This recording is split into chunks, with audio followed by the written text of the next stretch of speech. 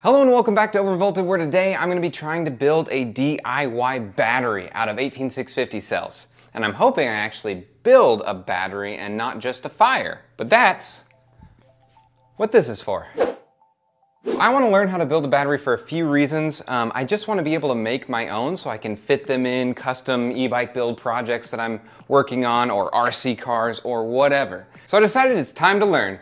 And you guys can learn with me. So I have 4 18650 cells here that I was just gonna build into a larger capacity RC battery. The battery it currently takes uses actually 2 18650 cells in it. This truck is just a cheap one online. I have modified it a bit, but nothing special. It doesn't have a very big battery tray, so it has to kind of fit these smaller batteries. So I'm gonna start out by just building a double height battery. It will teach me how to use the spot welder, the whole nickel strip thing, and a little bit about wiring up the balance wires. What you're gonna need for this project is a spot welder. I'll have a link to the ones and all the stuff that I'm using in this description. Also, you're gonna need some batteries. In this case, there are 18650 cells. There's all sorts of different lithium chemistry batteries that you can get, different sizes and heights and whatever. And I got these for free with an 18650 charger that I bought. And I didn't really have any other plans for them, so I figure I might as well put the 4 that came free together in a battery and use it in my RC. One drawback of doing this is these are the button type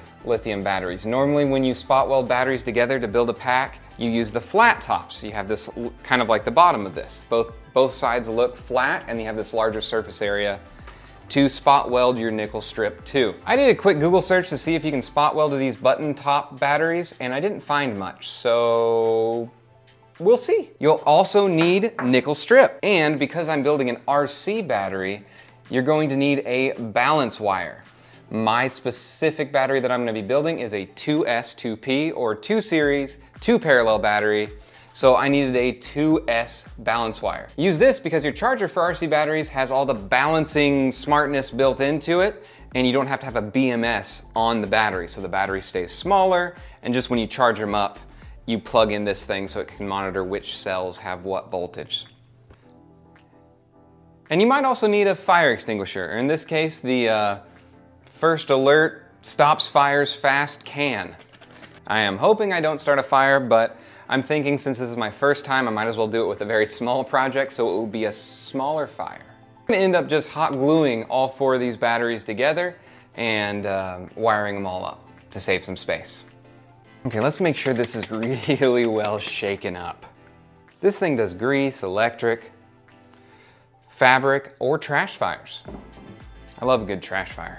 First thing you wanna do is make sure all of your cells are at a very similar voltage. If they're at a very different voltage, then that voltage jump could overload the cell and you can cause fires and problems. So I charge these all up and test them out. They're all right in the same voltage window, so we should be good there. So I'm just gonna start gluing them up. Man, why is hot glue so hot? Put a little bit of glue on this cell.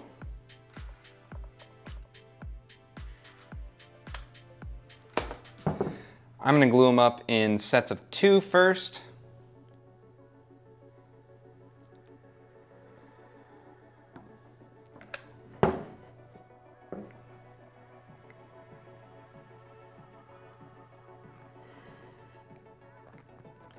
Well, it's not pretty, but 4 batteries are now glued together. A little off axis. I should have probably used some sort of, right angle so that it was all nice, but the truck's not gonna care. I need to spot weld them together. When you connect batteries in parallel, you are expanding the capacity of the battery. When you connect them in series, the capacity stays the same, but you're expanding the voltage, so you're doubling the voltage if you had 2, and then so on and so forth. All right, I've got the camera down here so you can see what's going on with a nice close-up, and the capacitors inside the spot welder have been plugged in and charging up for a while, so they are up to 4.8 volts. I hope that's enough to start the spot welding. We'll see. For the first settings, I have it on a 2-second delay with a 75 on the power, or gears. I don't know why they call it gears. If you guys know why they call the power level the gears for spot welding, let me know. All right, so I'm gonna line my nickel strip up on one of my parallel connections here.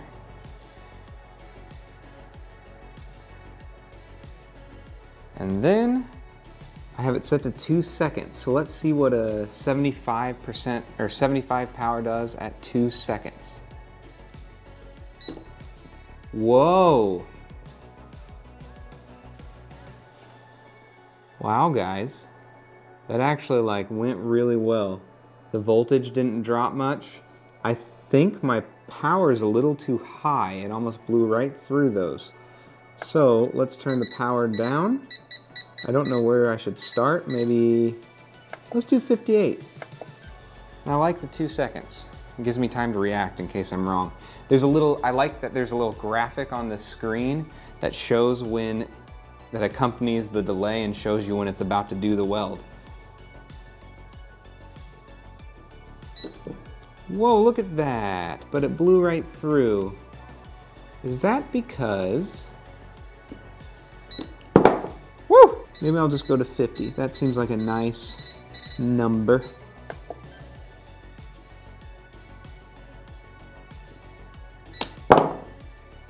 I might see if I can put another one over top of this, and maybe that extra thickness will be good for it. Whoa, that seemed better.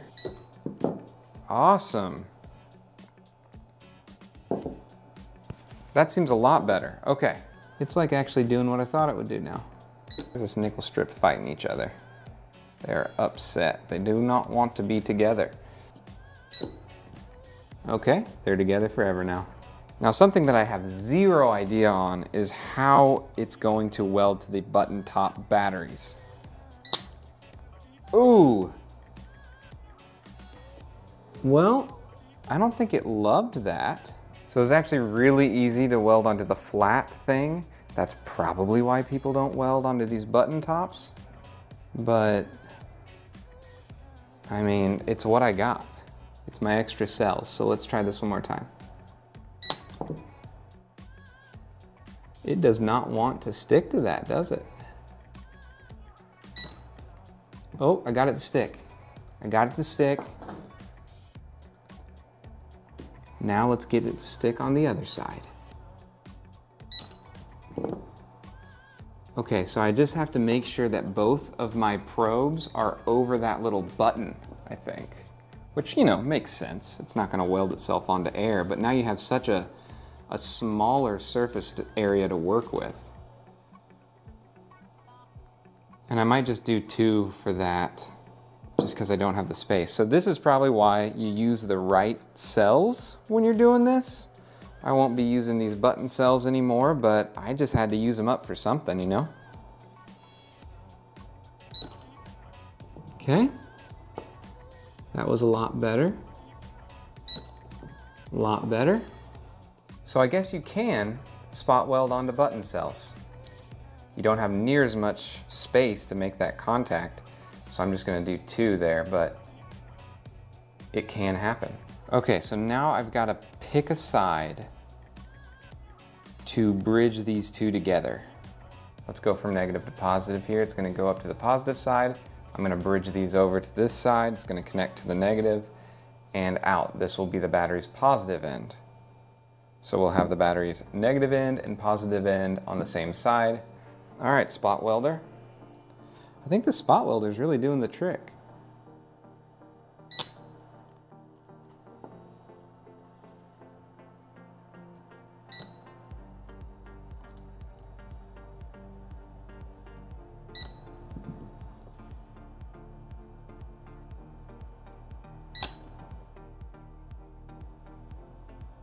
Well, that didn't work. Let's try this other side first. Okay, that's not making a connection through. I might need to turn the power up. There we go, 67 got through. So, I mean, there's a total of 4 nickel strips there now.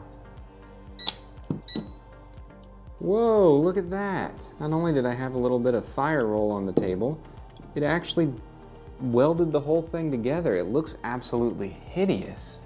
See that? See that little monstrosity I made? Maybe you can't. Is it focusing? And let's see if we have the voltage we want. Look at that, 8.26. Great. next step is to connect this balance wire. This is a 2S balance wire, and this is a 2S battery pack that we're building. Normally you solder these onto 3 points. One right between where the series connection is, and I've gone ahead and elongated that wire so it can get down to the bottom of the pack. And then the other 2 are on the battery pack's positive and the negative.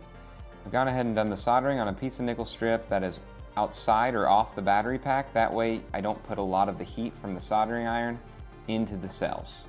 And then I will just spot weld these where I need them. Since all of this is electrically connected, it can really be anywhere on here. So I'm going to put it right there.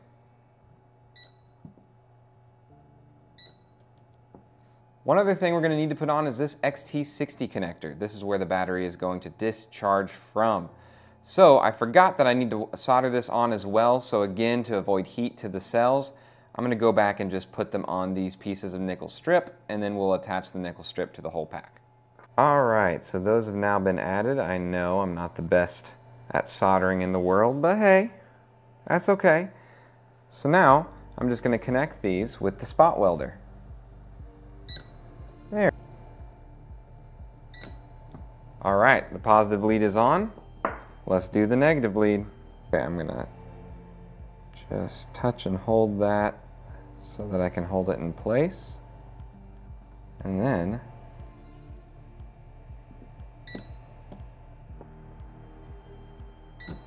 so this is my very first DIY battery.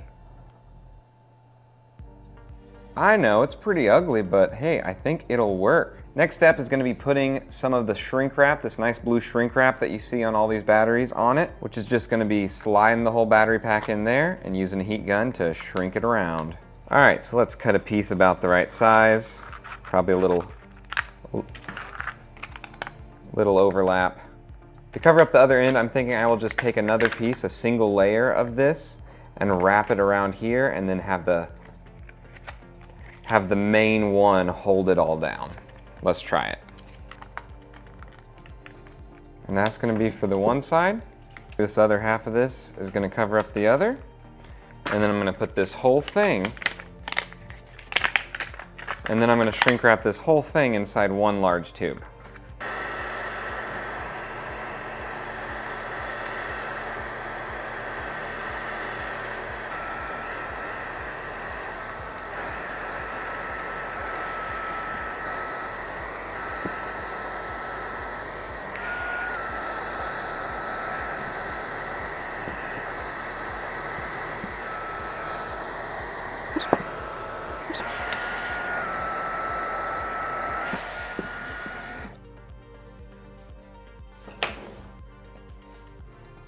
Okay, so it's not the prettiest thing in the world, but I think it might do the job.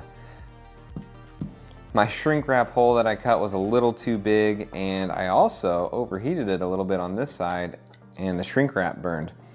So, hot glue? All right, let's bring the spider webs back out here.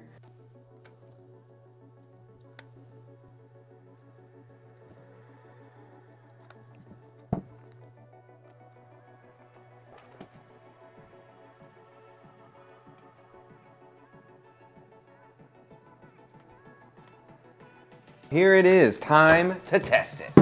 All right, so if I go into the monitor setting of this charger, it sees 2 cells, which is good.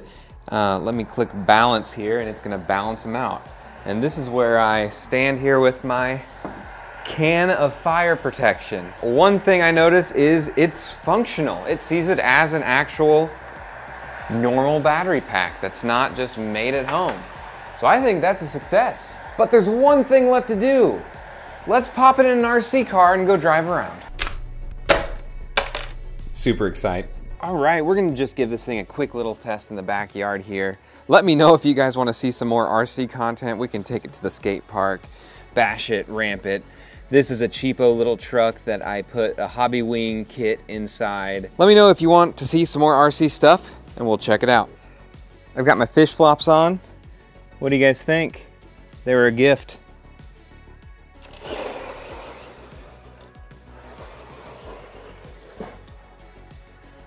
All right, it's working.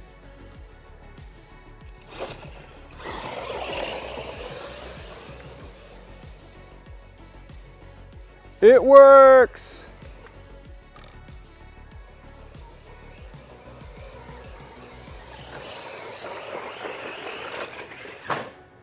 Oops. It's hard to drive one-handed. Some of the people I watch who do RC stuff have their phone mounted to the front of the controller, like right there. And if we do more of that, I think that's what we're definitely gonna have to do so I can drive better and not run this into the wilderness where all the raccoons live. Now I know how to build my own battery packs, and that is gonna be really cool for some future projects. So subscribe if you want to see more of me talking to a camera alone in a room.